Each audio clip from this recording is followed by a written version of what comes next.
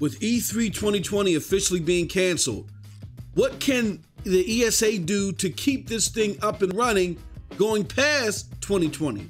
Well, we're going to go over those things right here. Stay tuned.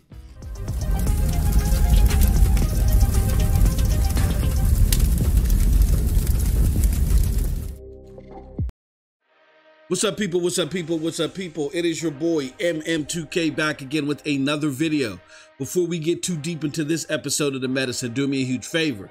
Hit that like button. Hit that subscribe button. Rock those bells for notifications, please, so you know when your boy's dropping these doses. I appreciate all of y'all straight up. Y'all know the deal. Y'all know the reason why. I am not too proud to ask. Let's get into it. Okay, so here's the thing, y'all. E3's been canceled. COVID-19 has run amok everywhere as far as people's heightened concern and regards. NBA has been suspended at the time of this recording. I mean, things are just getting crazy and people are concerned. You know what I mean? And this isn't a surprise because after, PAX East was hit the way that it was and GDC was canceled, we knew that it was just only a matter of time. ESA was trying to hold on for dear life, but, they're getting too close to the time that it was going to reveal or is going to air. It was getting too problematic to just wait too long to just cancel this thing. We're getting too close to it. So a lot of people have stated and said and suggested that because this is going to be canceled, and in lieu of that, people are still going to want to show their products and services as it relates to gaming. They're going to do digital shows. And if those digital shows are successful, then that spells doom and gloom for E3. Because the theory is, why would I pay $8 million a week or whatever the going price is to the ESA to lock and load up in their quote unquote smelly convention center, you know what I'm saying, dealing with all the nerds, when I can just do this and be equally as successful? And I kind of get the gist of that, but the problem with that line of thinking is that E3 rather creates an atmosphere of awe. The simple fact that you see gamers all in one place, you see the execs and the developers in that same place, and they're all interacting with each other. It seems organic in a way that you can't replicate over just having showcases. You see what I'm saying? I don't care how well the showcases are. People get put on the spot, ask tough questions. If somebody's curating their own digital show, you don't get all that. So it doesn't feel, again, as organic. So you're going to see success, but I don't think it's going to have the impact that'll be beneficial to the gaming industry that they need, that is produced from E3. Think about it.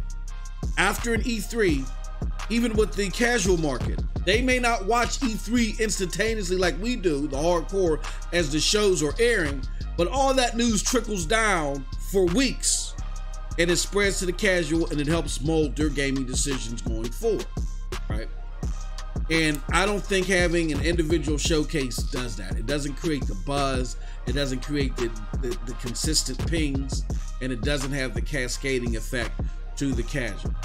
So in lieu of that, to help save E3, even though recognizing the need that things might have to get more digital, your boy MM2K is giving some suggestions that I think may work. And again, I think they may work. I'm not the all-seeing eye. I think this is a good start. Let's bounce it around in the community and get your thoughts, maybe add to it, and hopefully it'll help, settle the ESA on what they're going to do ongoing to help save E3 in the future. So I think what they should definitely do is they should work to go more digital. If you want to have people there, great, fantastic, but you're going to have to cap the number of people that will be there, okay? And you're going to do this because people roll in groups. So I think you should have the press there, definitely. Anybody that qualifies as press, definitely have them there. You got to have different tiers of press. You got to have the main press there, you know what I mean? And I know people are going to say, oh, it's not fair, MM2K, that IGN or Giant Bomb, all the big wigs get to go, but the little people, guys don't. Look, it is what it is. And the purpose of this conference, not only now is for business to be done, but for information to cascade down to the normal Joe Schmo. And we just got to keep it real. If you're the little guy, you don't have that cascade power. So you'll let the publishers, developers in, and the main entities in. And then after you get those people in, then you have the remaining slots that you'll fill up with the smaller news outlets, right? I think you do a lottery with them, all right? Or you either do a lottery with them and you go by the most popular sites, you know what I'm saying, with them, okay? Then after you've selected them, then finally the remaining slots after that, as far as occupation, you give to the public and you do a lottery for that. And people travel in droves, right? So you allow people to sign up individually or you allow them to sign up as groups. Because here's the deal. If my plan is to go to E3 and I'm rolling with a crew, you can't give me a ticket and then my other 7, crewmates don't come. I'm not going to want to go in a lot of cases. You know what I'm saying? So you let people sign up in droves and groups and all that other stuff, and you roll a lottery in that, okay? And you got to cap the occupancy. You got to cap it. You got to be a little bit more serious about capping it, okay? Then I think on top of that, you do like a media day where it's just media so they feel comfortable, right? Now, people may say, well, if you're doing a media day, MM2K, why are you capping it?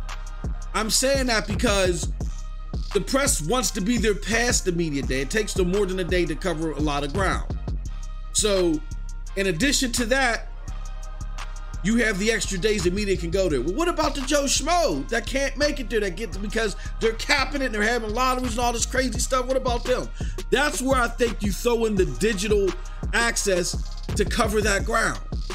And I think what you could do is do a few things to make those that can't be there live and in person still make it a worthwhile and even better experience than it is now for those that just watch, okay? I think what you should do is do like a digital pass, and allow gamers to first and foremost get special access to demos like they are on the showroom floor, right? And what you do is you give them access to the publishers and stuff like they are on the showroom floor via something called WebEx. If you don't know what a WebEx is, it's a conference, it's a business conferencing tool, but I'm pretty sure that they can work with WebEx because it has wide-reaching ramifications. They can work with people like WebEx or someone similar, an entity similar, to where people can buy these digital press passes and get access to their favorite publisher, developer, whoever, that's giving them quote unquote one-on-one time and talking about their product and service, and also showcasing it too via this WebEx demo. You know what I mean? And that'll give people the special feel, the special attachment to all their favorite games, all their favorite entities, at the same time while ESA reaps the benefits of it, and they can split the profits with the developers themselves or however it may be. That way, it's a winning proposal for everybody. People still get to come on the showroom floor. Press gets to be there and move freely. And those that can't be there physically still get to have one-on-one experience with games and their digital conversations and meetings and stuff like that with their favorite publisher and devs. I think it's a winning proposal for everybody. But those are just my thoughts and my ideas. Again, that's it from your boy MM2K. Who cares what I think? Let me know what you think about all this in the comment section below. And if you did like what I had to say, check the links below to follow me. Those links will lead to the Broadband Bullies, PNTS Network, Hard Knock Digital Culture, and yes, here the Stadia Dosage. And with all that being said, you all have a wonderful, wonderful gaming day. Peace.